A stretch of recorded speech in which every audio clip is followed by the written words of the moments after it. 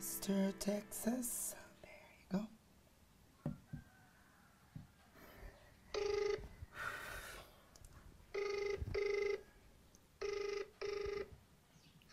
Hey, this is Bear. Hey, bro. Hi, bro. I would just like to check if we are still pushing with our plans for tomorrow. Yeah, sure. I'm looking forward to seeing you. Sure. Excited to meet you, so I'm sure you won't regret it. So, see you. Bye. Bye. Ano, Bear? Ito na naman tayo. Magpapanggap na naman ba tayo?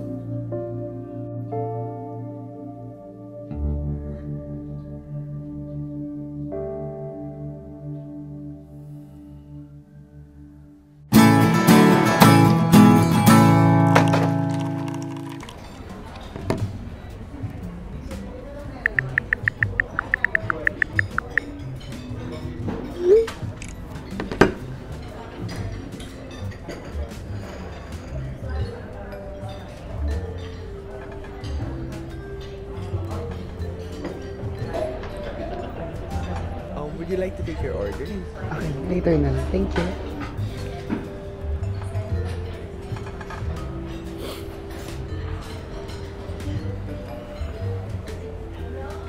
Nasaan na kaya yun? Darating pa kaya yun?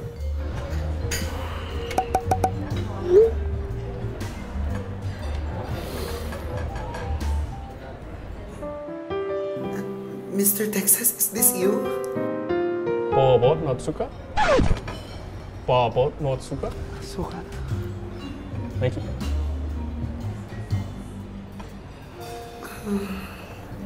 Ano ba naman yan? Paasa? Paasa na naman.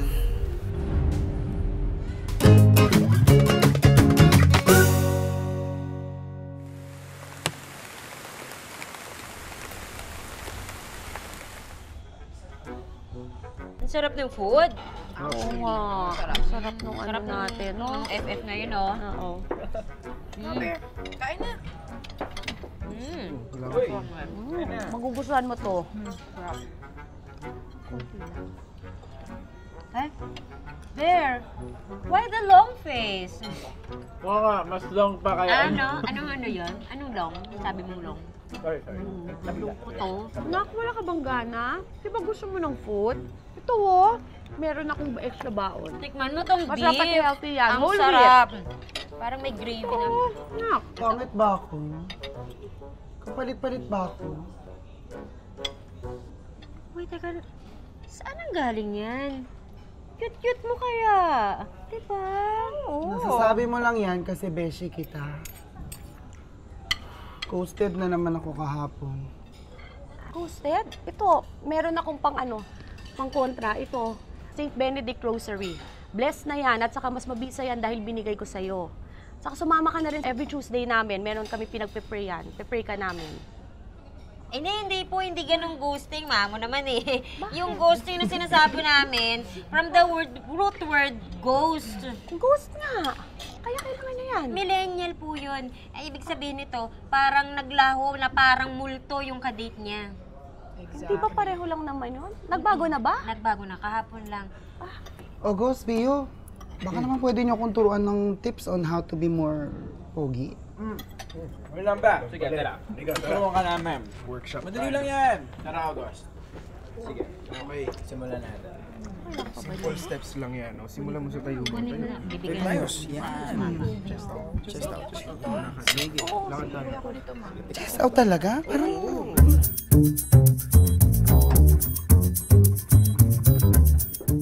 Magandang gabi mga ka-fragile! Handa na ba kayong makilala ang ating nagpipita-pitagan? At nagagwapuhang kalalakihan ng Mr. Ridiculously Good-Looking 2019!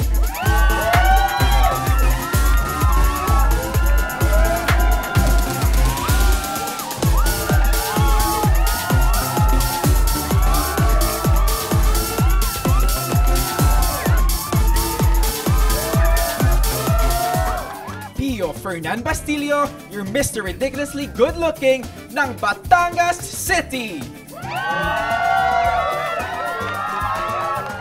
Ako si August Marie Hernandez, ang Mr. Ridiculously Good-Looking ng Dawo, Pampanga.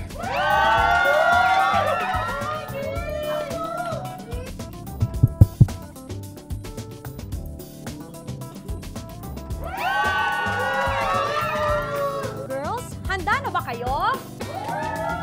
Presenting Bear version 2.0!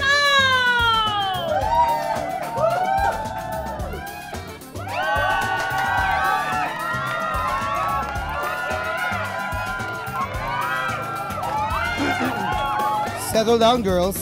Kala nyo si Jet Pangan, no? May chance, pero hindi. Roberto Bernardino, 26, Pampanga!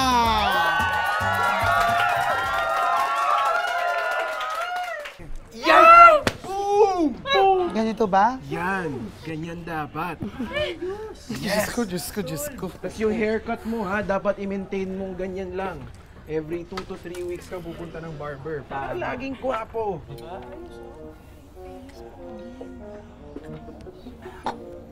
Kwapo, no? Ayan ba?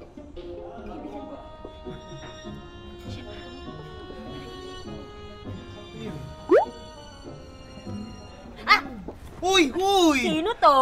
Uy! Parang tanga naman eh. Tingnan natin. Ha? May nakamatch siya. Tingnan natin. Vancouver Bear, 26.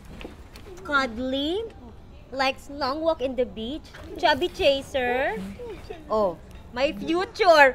Bakit hindi na lang siya yung match mo? Oo nga. Tsaka feeling ko gusto mo naman talaga makipag-date eh. Oo nga. May naisip ako, Chris. Uy, ano na naman to?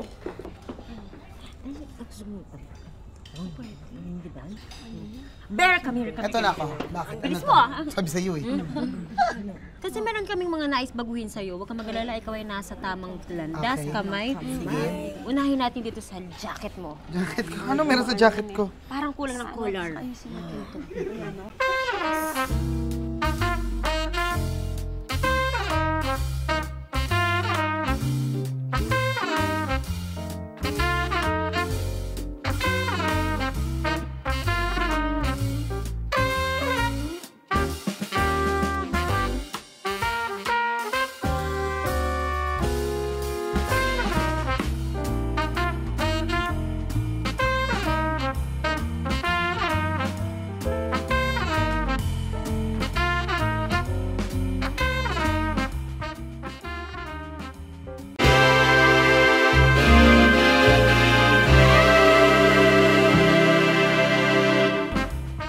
So, how do I look?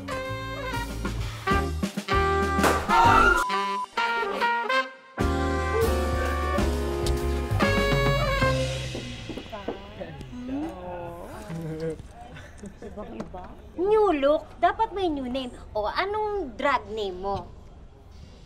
Napag-isipan ko na yun eh. Call me Mrs. Terry. Are you Pacquiao yung husband? Minsan! Ganay! Ganay! Ikisi! Oh, pero teka, may tanong ako. So, anong tatawag namin sa'yo? He, she, it? That is a good question, Pio. Hi, busy ka? Dito ka. Akin na yung card mo. Upo ka, dito ka. What is sex? Male and female is what we are born with. What is gender identity? Kaya male or female ka, minsan hindi mo matanggap ito, and some people do something about it at they undergo transition, and some people do it with what they have. Kaya meron tayong gay, trans, non-binary, discrete. And there are aces. Now, gender expression. Merong mga lalaki na straight, pero they're very soft. But still, they are into women. Ah, parang soft boys. Hindi naman dapat i-generalize eh, di ba? I read about this before. Kasi merong mga girls na boyish gumalaw, pero attracted pa rin sa guys, di ba? So in the case of straight people, understandable if they feel na they're not born the right gender. And that's why gender expression could be different. Yes, attraction is a different discussion. And hindi naman porket na you are born male or female, attracted ka na sa opposite sex. Back to your question, ang tanging makakasagot niyan ay si Bear. Ako? Ikaw. Ikaw lang.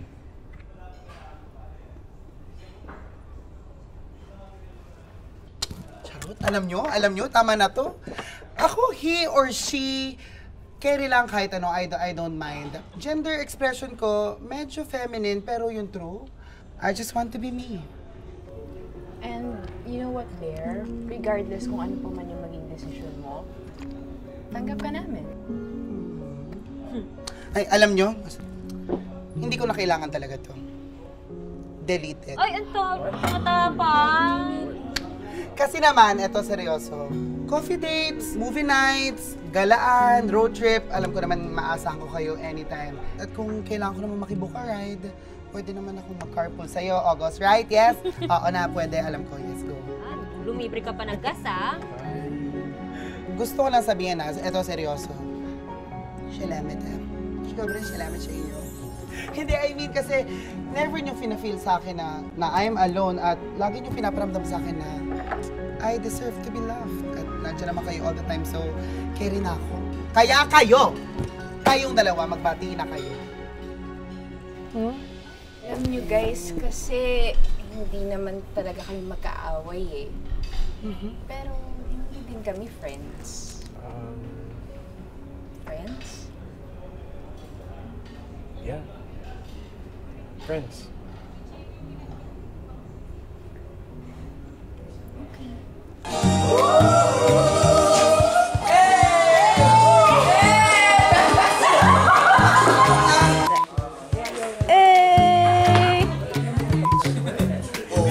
Tino mo, bibidyo ka na naman. Ay, Diyos ko. Taas ko pa to. Uy, ang taas masyado. Okay, hindi ako taas. Parang kunyari, nasa ano,